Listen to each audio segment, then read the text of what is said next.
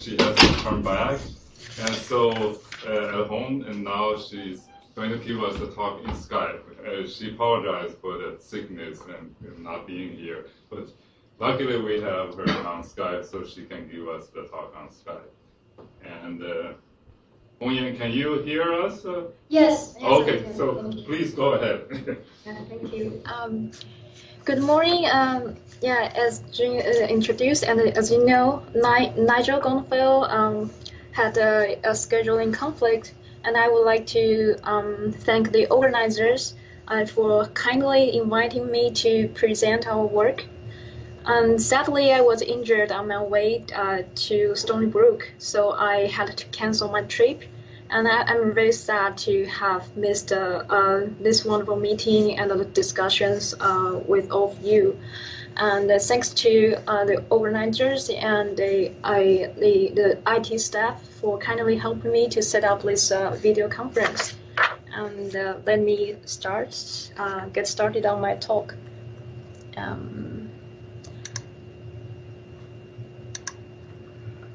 Okay.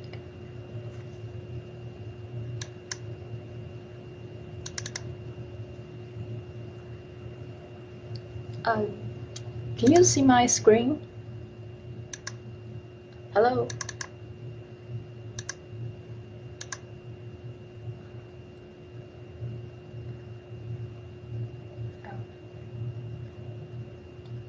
Can you see my screen? Great, okay. Oh, it's the first slide, right? Okay, let me get started.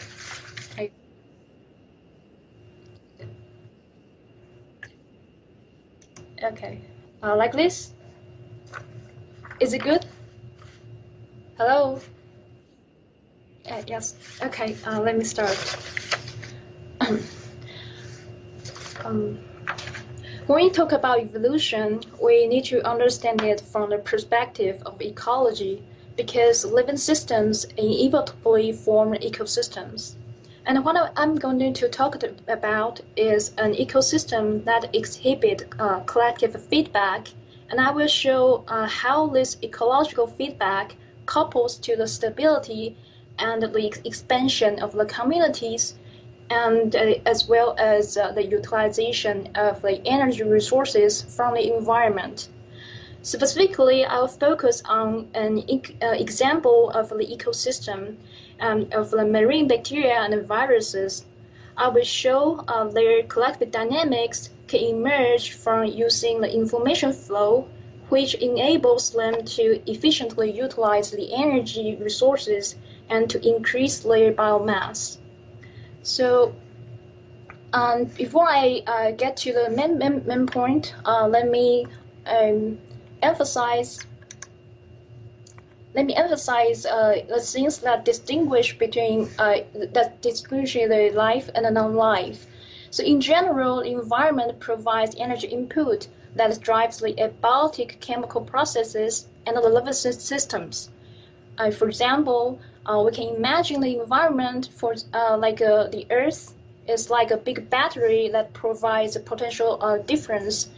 And the abiotic processes and the living systems are like wires subject to that potential difference. However, the difference is that the living systems is like a wire that has a smaller resistance, so they can utilize this energy gradient more efficiently. For example, by doing more useful things like metabolic processes. So how do living systems do that? The living system can do that by finding the novel pathways that can accelerate reactions through the evolutionary processes.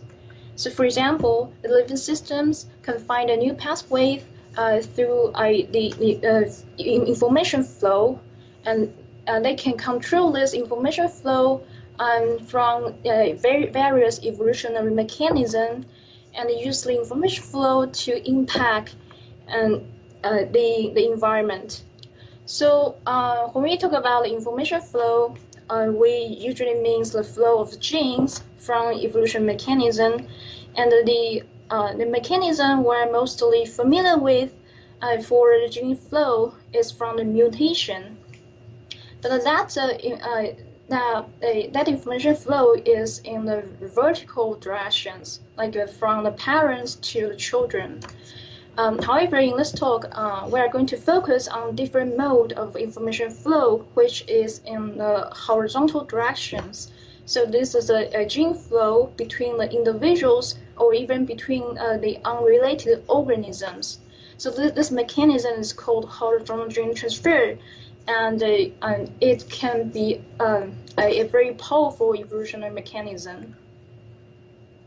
So in this talk, I will show the ecosystem of a tiny and pervasive marine cyanobacteria called Prochlorococcus and their predator phage.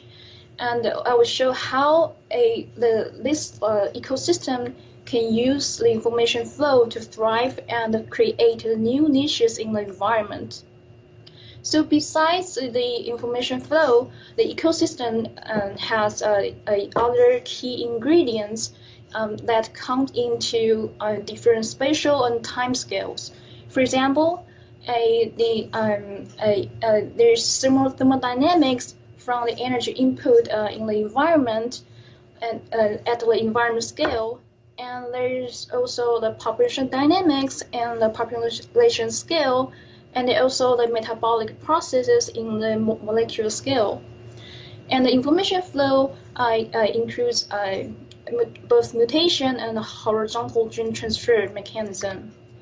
So in the rest of the talk, we're going to talk about the ecosystem of the marine cyanobacteria and the cyanophage, and I will show how the collective coevolution can emerge by using the information flow to let us ecosystem occupy the niches.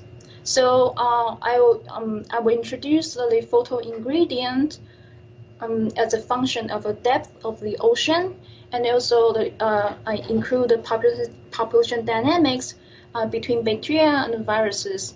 I will consider the information flow by aiding the mutation and horizontal gene transfer between the bacteria and the viruses. So this is the main message of my talk. So I will show that through horizontal gene transfer, the ecosystem can reach stability by the collective effects, and I will build up a minimal model for the coevolution and the collective dynamics between bacteria and the phage. And our results can explain some spatial features of this ecosystem, including the range expansion and the niche stratification of Prochlorococcus. And surprisingly, usually the phages are considered as a predator for bacteria, but in this special case, the predation from the cyanophage to the cyanobacteria actually is good for the ecosystem.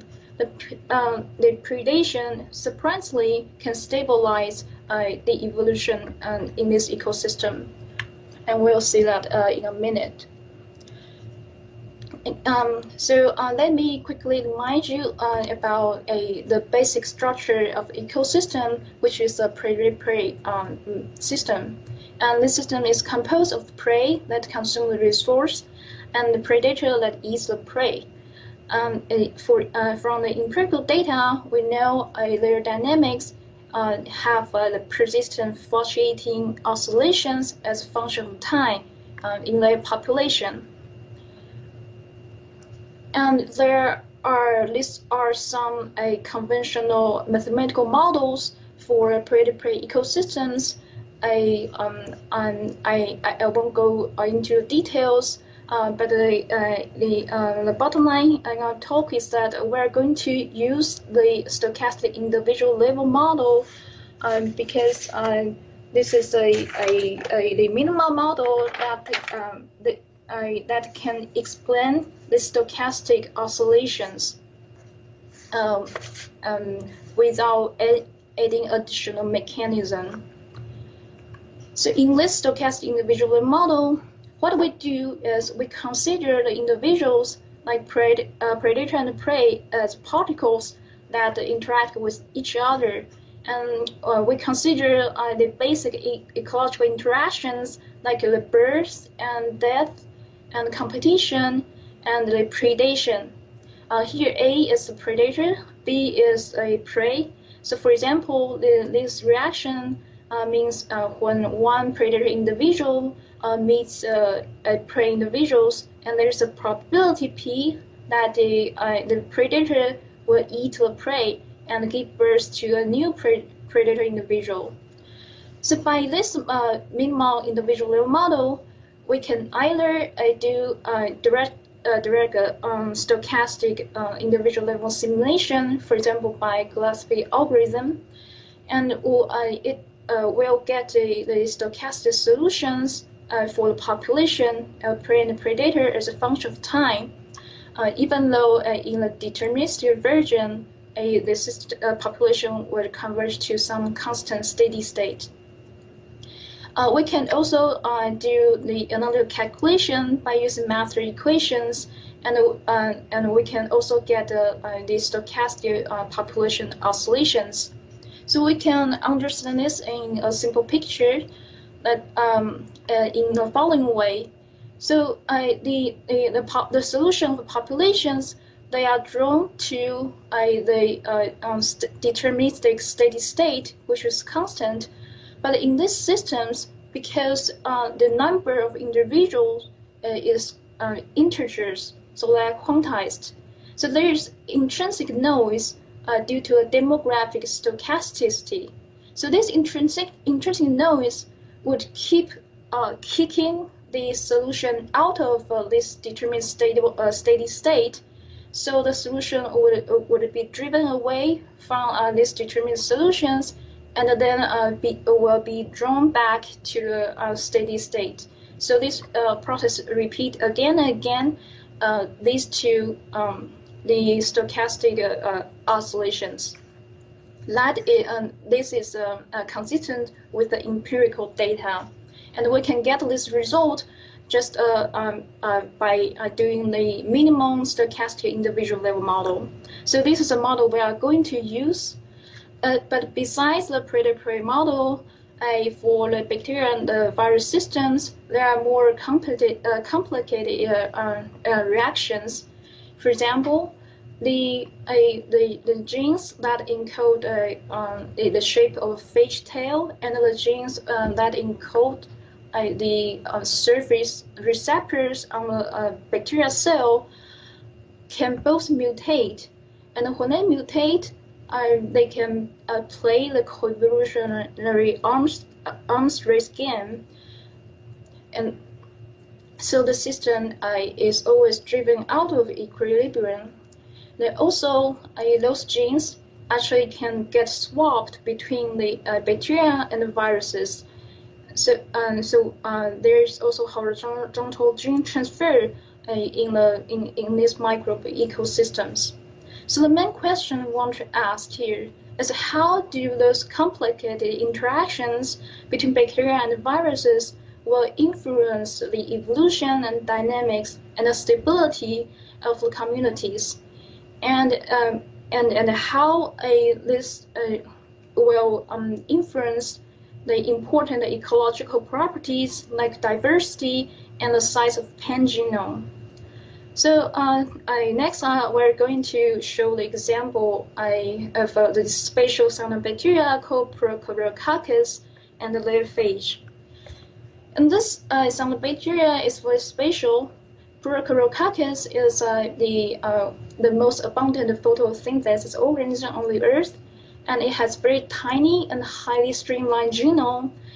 For comparison, E. coli has roughly like 4 times larger genome size than Prochlorococcus, and it has no immune system against bacteria, against viral attack.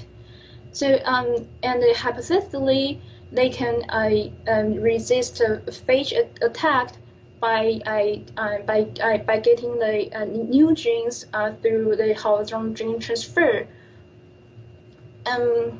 And also Prochlorococcus has a very huge pangenome and is roughly 4 times larger than the human genome. So we can imagine that when we compare 2 individual cells of Prochlorococcus, they roughly have the half genomes same, and the other half would be very different. And another interesting special features for Prochlorococcus is that they show the niche stratification of 2 ecotypes. What I mean is that there are 2 main phenotypes for Prochlorococcus, and they like in these figures, they have a different distribution as function of the depth of the ocean, and one is low light adapted Prochlorococcus, which will utilize the lower intensity of light and the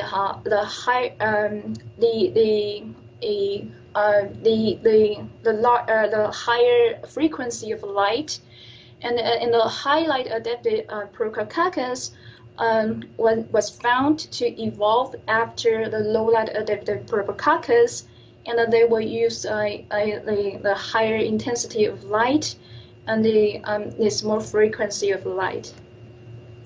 So another very special and surprising fact about this ecosystem is that the phage for Prochlorococcus, called cyanophage, they also carry photosynthesis genes.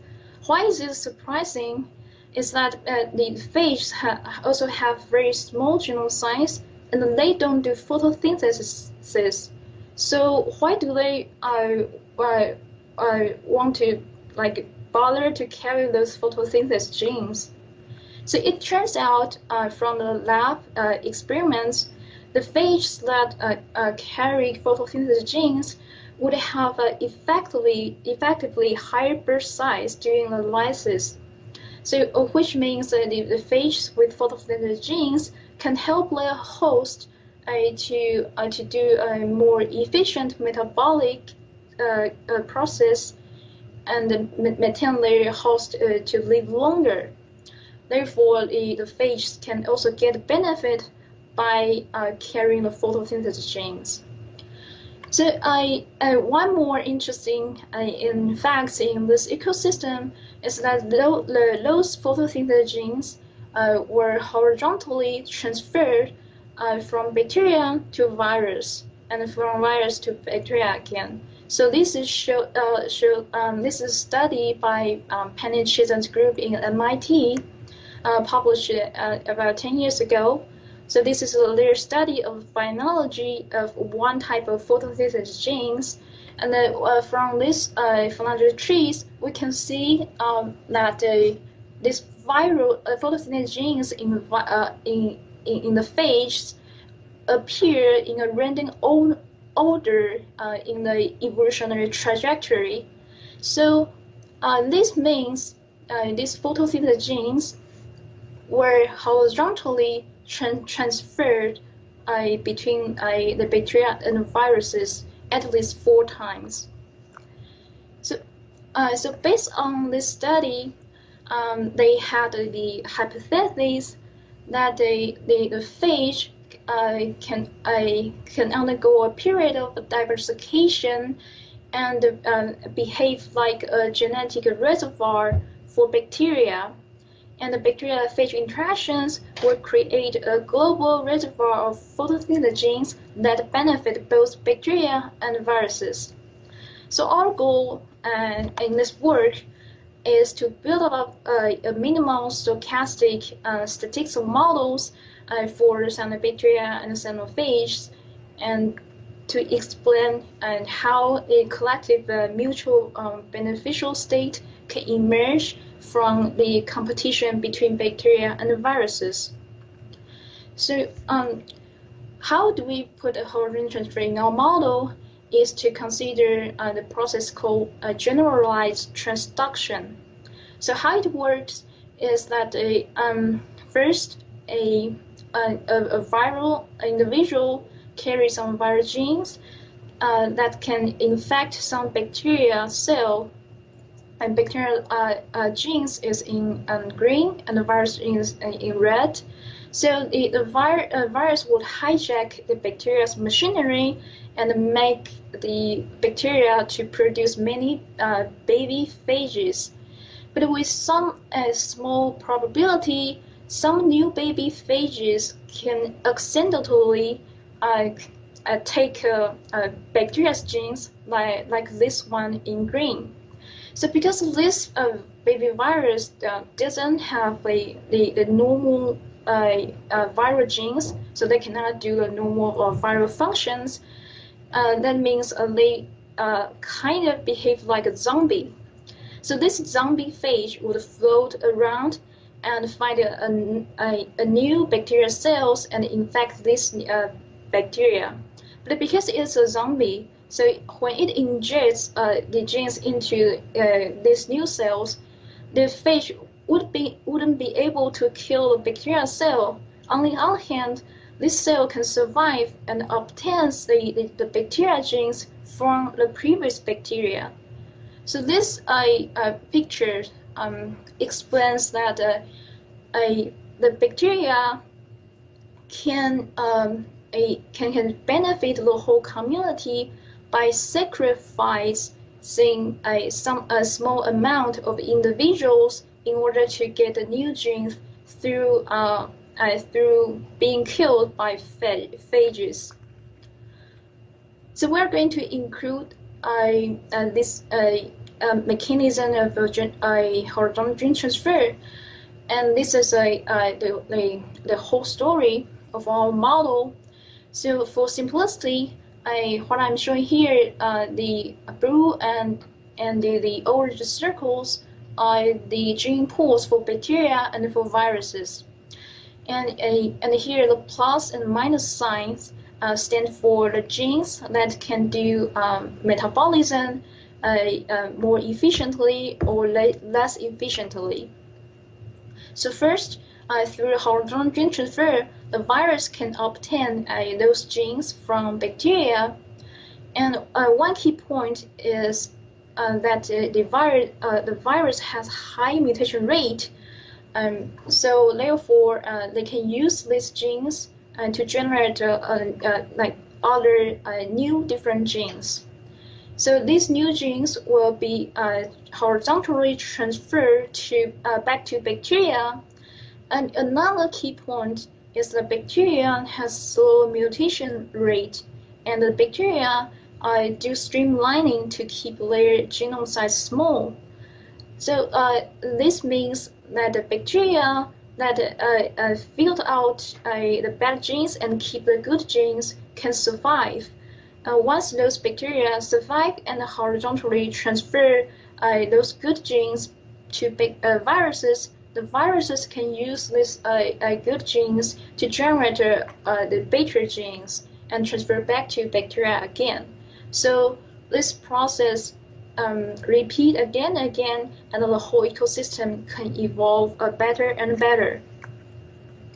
So next, I'm going to show a sequence of stochastic models by considering different interactions of evolutionary mechanism, and I will show how the different mechanism like the coevolution and horizontal gene transfer can help us to understand the collective coevolution of cyanobacteria and cyanophage.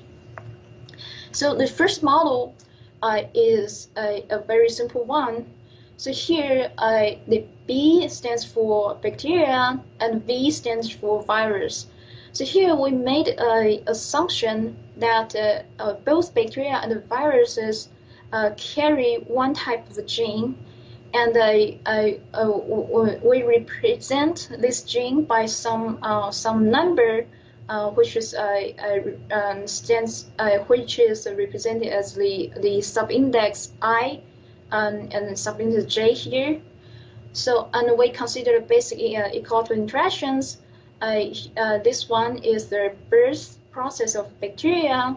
So this bacterial individual carrying some gene value I would have some probability to give birth to another bacterial individual. So in this first model, these genes we are focusing on is the gene that control the viral infection.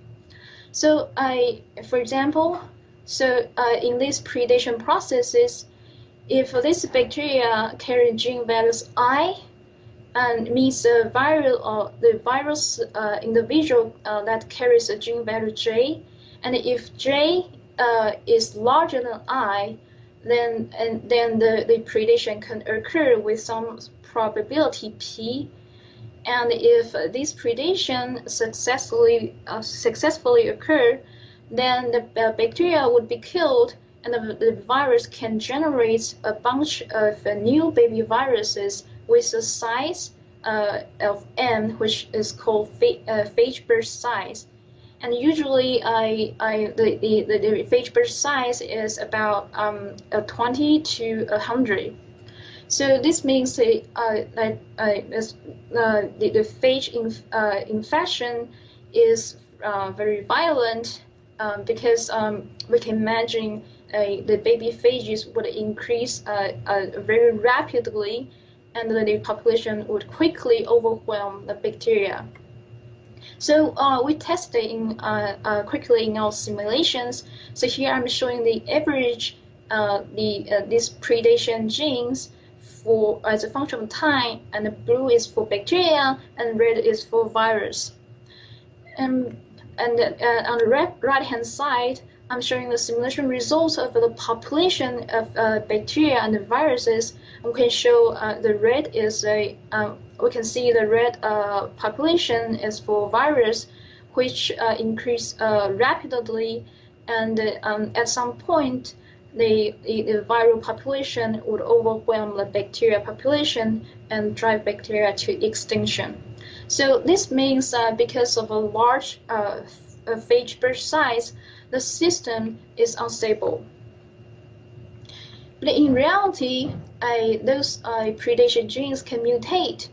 So, for example, when bacteria produce new bacterial cells, there is some probability that this new daughter bacteria can carry a different gene from the mother's gene.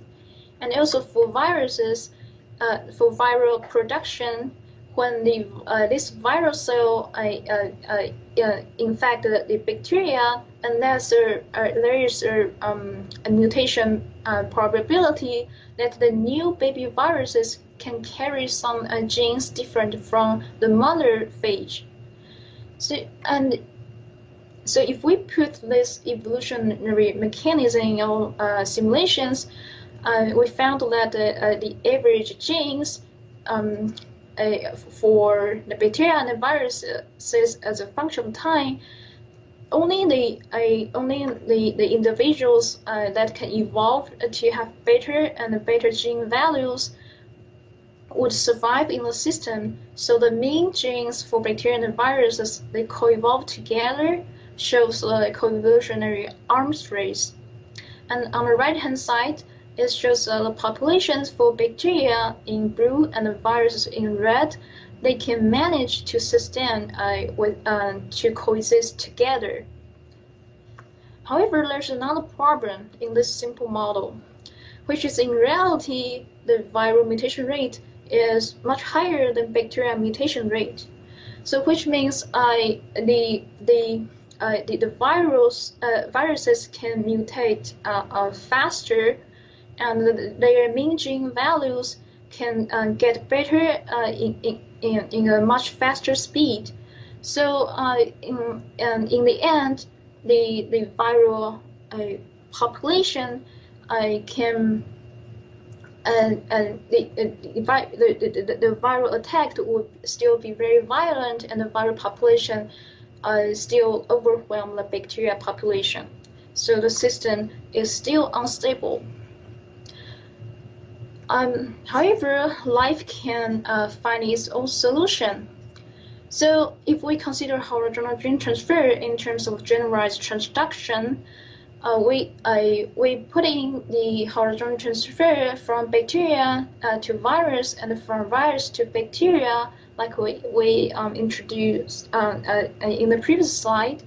So now, even though the bacteria have a slower mutation rate, it can constantly get the new gene supply from the viruses by getting infected. So in our simulation, we turned on the horizontal gene transfer and found that the average genes of bacteria and the viruses co-evolve together, and their population can sustain to coexist together, and the system becomes stable again.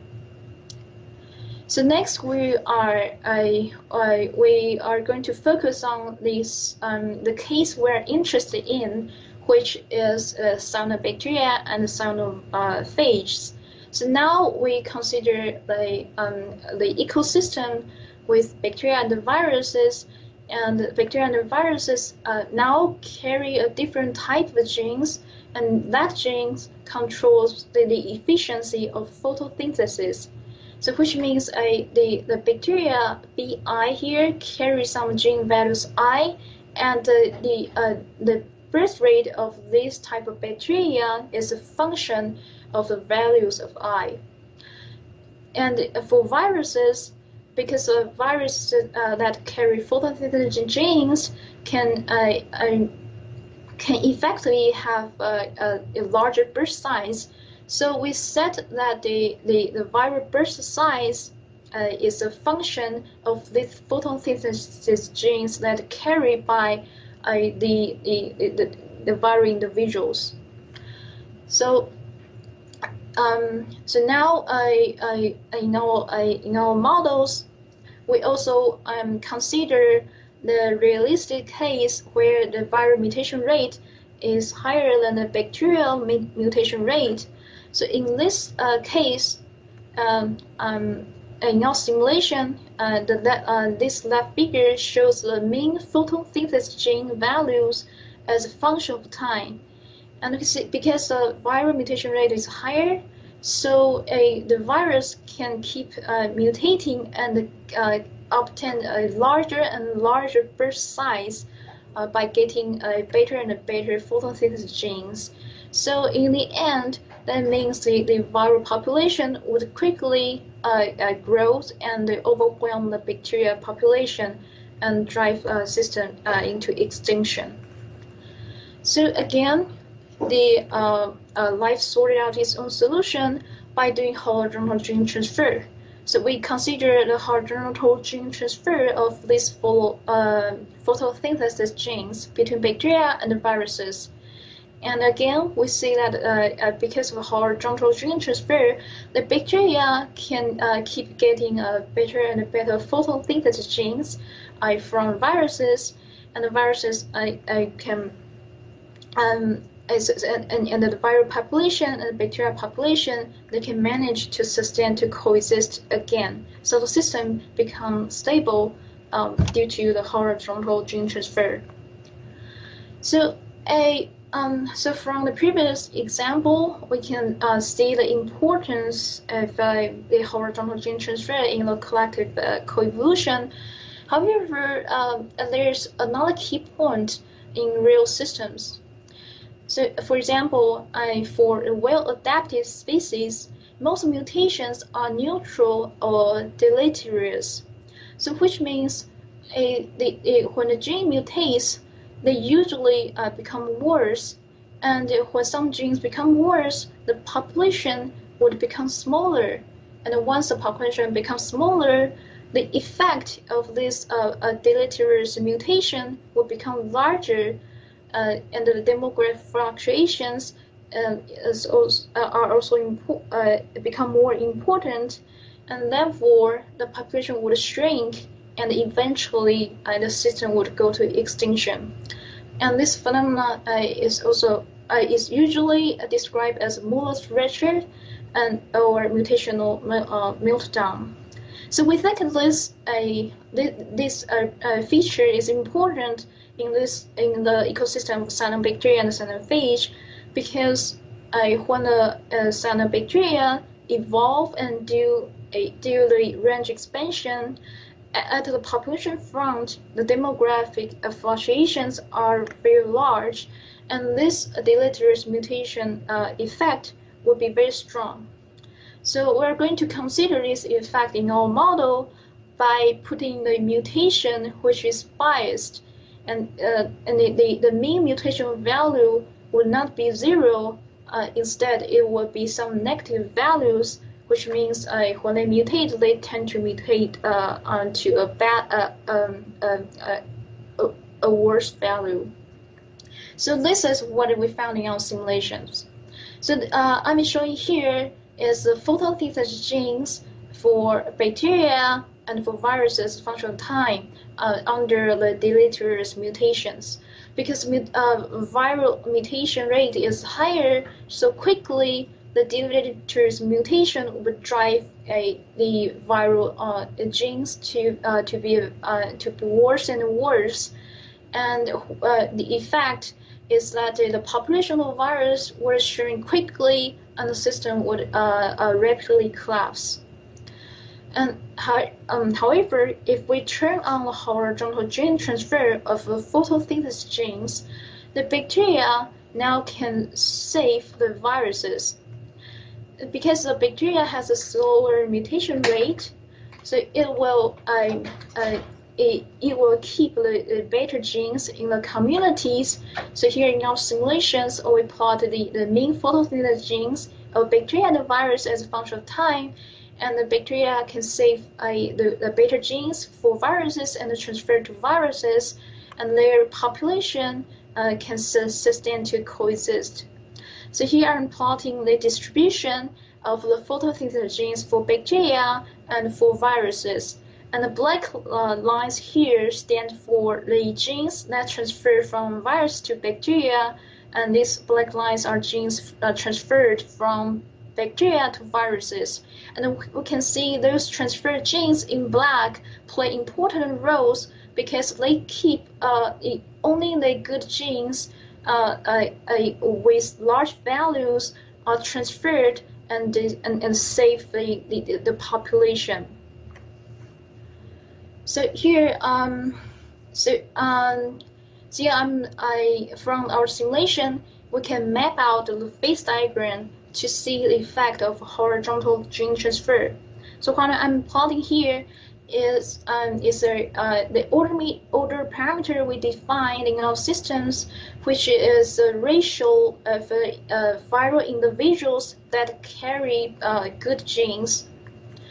And we found that if the horizontal gene transfer normalized by mutation rate, if this rate is too small, like in this region, then the horizontal gene transfer is not strong enough to supply good enough genes to beat the deleterious mutations, and therefore the system is still unstable, and in the end we don't have the individuals with good genes left in the system.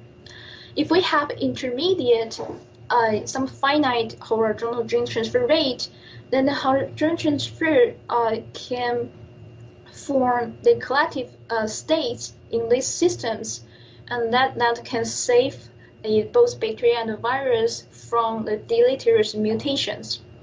However, if the horizontal transfer rate is too high, it is not good as well. That is because in reality there is upper limit for the birth rate and for birth size of phages, because we cannot have infinitely high birth rate and infinitely large birth size. So therefore, when the horizontal transfer rate is too high, the system would quickly reach their upper bound limit, and therefore the further horizontal gene transfer would just transfer the genes that would have a negative effect to the ecosystem. So therefore, the system would still be unstable and would quickly collapse due to the deleterious mutation. So this was our prediction from our stochastic models. So here I'd like to quickly show why this is a truly collective state. So from simulations, we found we need to consider the both directions of the horizontal gene transfer. We need to consider horizontal transfer from bacteria to virus and also from virus to bacteria. So when in our simulations, under horizontal gene transfer, the bacteria and the virus can coexist together. But if we suddenly turn off one of the horizontal gene transfer, the system would quickly collapse. So this is an example showing the system form a collective state due to ecological feedback between bacteria and the viruses. So in our founding model, we consider the space. So what we do is that we build up a two-dimensional system, and like this. And the vertical axis stands for the depth of the ocean, and we put in the photo gradient as a function of the depth of the ocean. And this is what we introduced at the beginning, that Prochlorococcus evolved into two different ecotypes as a function of the depth of the ocean. So in our simulations, we started from considering the low-light adapted Prochlorococcus and the viruses. So here, the yellow dots are the individuals of low-light adaptive bacteria, and the red ones are viruses, and the blue ones are the high-light adaptive bacteria that evolved later. But at the beginning, we only consider the low-light adaptive bacteria and the viruses that survive at the bottom of the systems. So in our models, the growth rate of bacteria is a monotonic function of the light intensity, and the death rate the death rate increase when the depth of ocean decrease, because the cells near the surface of the ocean would get burned by the sunlight. So that means the low-light adapted bacteria that get adapted to the environment at the bottom of the system have to get a different type of genes that genes can give them the higher growth rate, so they can compensate the higher death rate near the surface in order to migrate to the new habitat near the ocean surface. So we run our simulation from the bottom of the system and include the low-light adaptive bacteria and the viruses, and to see how the horizontal gene transfer can help the system to evolve to different ecotypes. So this is our animation of a simulation. So first, the yellow is low-light adaptive bacteria, and red is viruses. So viruses can contribute new gene values to the low-light adaptive bacteria, and eventually the bacteria get new genes and evolve into high-light adaptive bacteria, then end up with the distribution of two different ecotypes. Okay. So this is a quick recap. So from our stochastic models, we show that the collective coevolution behavior in the cyanobacteria and the cyanophages, where even though the bacteria have a slower mutation rate compared to their predator phage, they can still get benefit through horizontal gene transfer from the phage attacked, even though they have to sacrifice few individuals due to infection. On the other hand, the phage have a faster mutation rate, and that they will suffer from the deleterious mutations of Muller's redshift. But through Howard-Jones gene transfer, they can get a benefit from bacteria, because bacteria can help them to filter out the bad genes and save the good genes in the community. So therefore, the phages can still get the evolving better photosynthesis genes. So through this collective feedback, this whole ecosystem can create a huge pangenome, and leading to the range expansion, like I showed in the animation, and the initial stratification of the different ecotypes. So this is a slide quickly recap the spatial features for Prochlorococcus.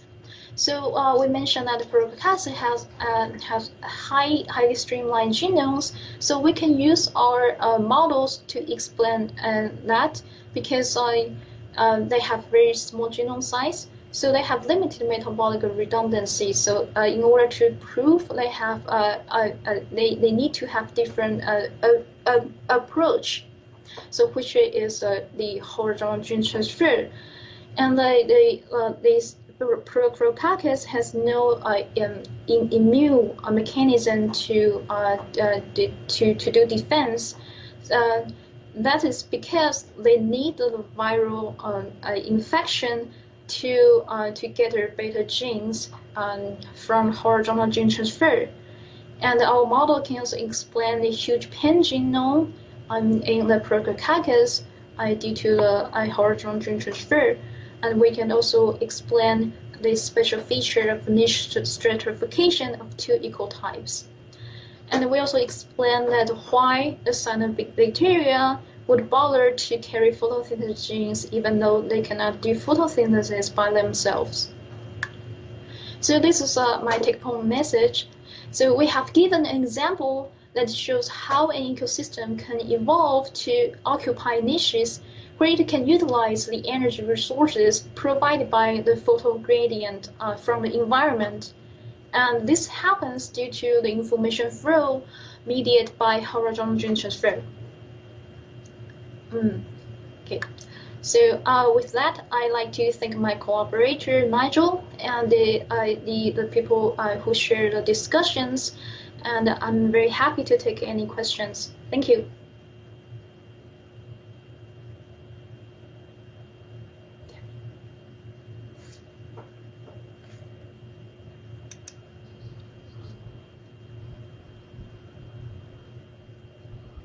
So now we are open for questions. Peter. This has a weird similarity to the very old question of sex ratios in different organisms. I wondered if you could sort of comment on that, if we sort of think of the males as being the viruses and the females as being the bacteria. Obviously, there are some differences. Yeah, let me try to understand the question. The question is that can we consider the questions of the existence of two different sexes as a similar mechanism like in cyanobacteria and cyanophage?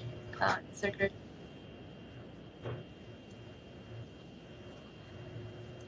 Horizontal gene transfer from between male and females. I think it's a very interesting idea, but honestly, I don't know. Yeah, it's interesting. Yeah, so it's clear to me how this high mutation rate of these viruses can make them prone to this mutational collapse, this Muller's redshift. And if I understand you correctly, it's that the bacteria provide a source on a longer time scale that then beneficial genes that then protects them against this mutational redshift. But what I don't quite understand is how this sort of slow injection of good beneficial genes can really protect them against this Müller's ratchet, because that seems right. I mean, so you have this high mutation rate, and can that then combat these slow injections sufficiently strongly? Okay. The question is that how does the slow mutation rate of bacteria can help viruses to avoid the Müller's fracture? So our idea is that it's not only because of a slow bacteria mutation rate, but also bacteria do streamlining. So they only keep the small genome size. For example, the Prochlorococcus has very tiny genome size. So therefore, only the cyanobacteria cells that carry the beneficial genes can survive, because like the cells that carry the deleterious genes would just get wiped out. And therefore, when those bacteria cells that survive and carry beneficial genes, they can transfer those genes through horizontal gene transfer to bacteria, to viruses. So now the viruses, the viral individuals that get the beneficial genes from the bacteria, then they can effectively have a higher burst size. So therefore, even though some of them might quickly mutate to have worse genes, but some fraction of viruses that happen to get the beneficial genes from the bacteria can survive for some time. So therefore, by this repeated horizontal gene transfer, then the system can maintain some finite populations of bacteria and viruses that carry beneficial genes. Thank you. Are there any other questions? Oh, let's thank Hong-Yan again. Thank you very much.